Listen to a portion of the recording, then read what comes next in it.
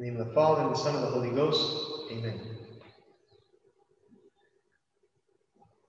On this last day of the Novena, we are going to consider 3 specific prophecies of Our Lady. The first 2 are concerning 2 men, prophecies which are very dear within tradition, which are examples for us of this fight against the crisis. The first prophecy is concerning the social political order. Our Lady says, "Within a short time, the country in which you live will cease to be a colony and will become a free republic.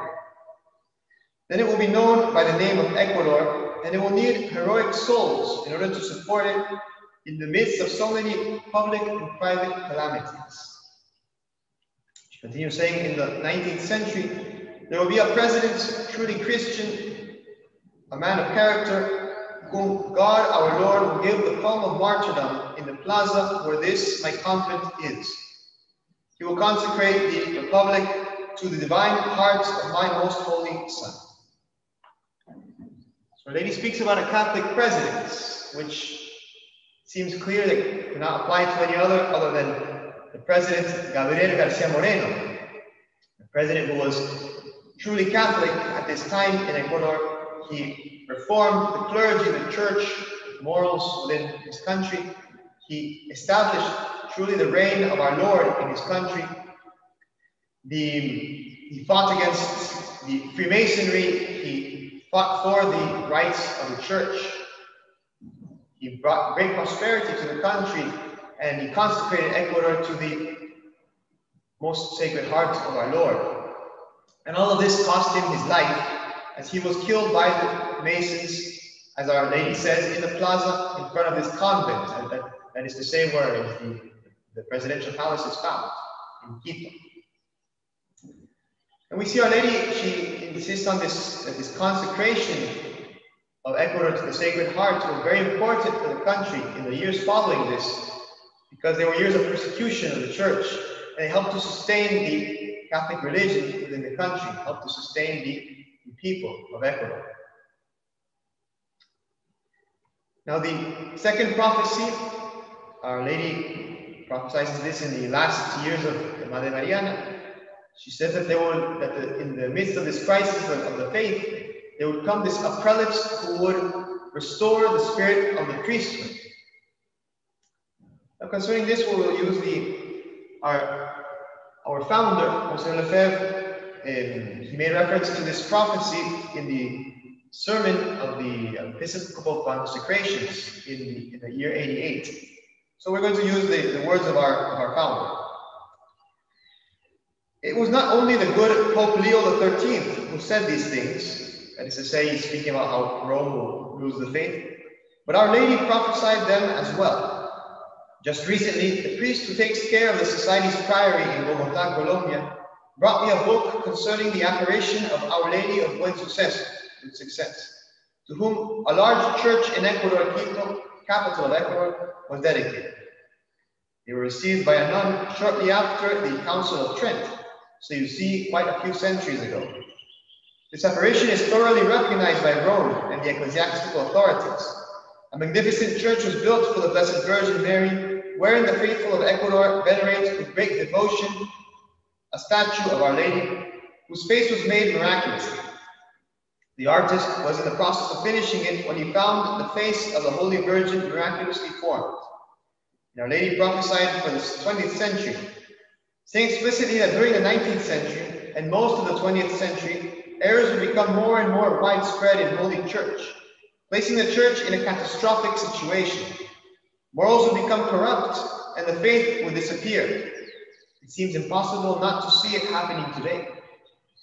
I excuse myself for continuing this account of the apparition, but she speaks of a prelate who will absolutely oppose this wave of apostasy and impiety, saving the priesthood by forming good priests. You may draw your own conclusions if you will. I do not wish to do so. I cannot.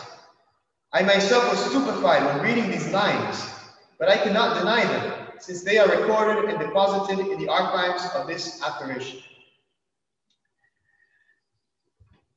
So we see how Our Lady emphasizes this need to restore the priesthood in the midst of the crisis, as we saw yesterday, the need of anchoring ourselves to the true sacraments of the Church, sacraments which were so attacked after the Second Vatican Council, and how this being faithful to these sacraments will be part of this solution to the crisis of the Church. Now, the third prophecy is in the last apparition of Our Lady of Buen Suceso to Madre Mariana. In this apparition, Madre Mariana sees the three archangels, who each one has in their hands different objects, which symbolize different things which are going to be parts of the solution to this crisis in the Church. For example, one of the archangels has a ciborium of hosts, which represents the Holy Eucharist, which is one of these devotions which is necessary against the crisis. Our Lady will then speak about the religious life. We had mentioned before how the Virgin speaks about the necessity of restoring the religious spirit, but also Our Lady speaks about the necessity of restoring the actual monasteries and convents, the religious life, as a solution to this crisis.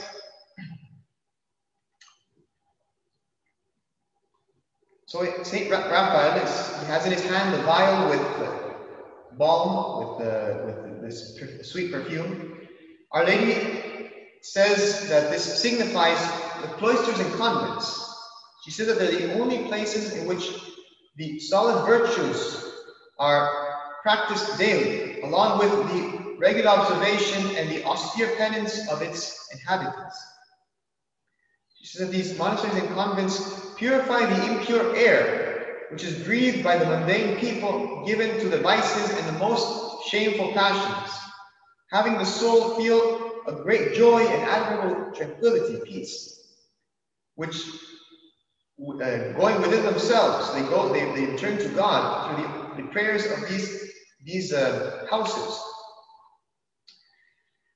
He says that this humble prayer and penance converts their brothers, the sinners, and saves the nations from the deluge of vices and passions which bring about tremendous punishments from the divine justice. Eye of the world, if there were not these monasteries and convents, the mortals do not understand their worth, which if they did, they would give all of their goods to multiply them, because there we find the remedy of all physical and moral evil. So we see that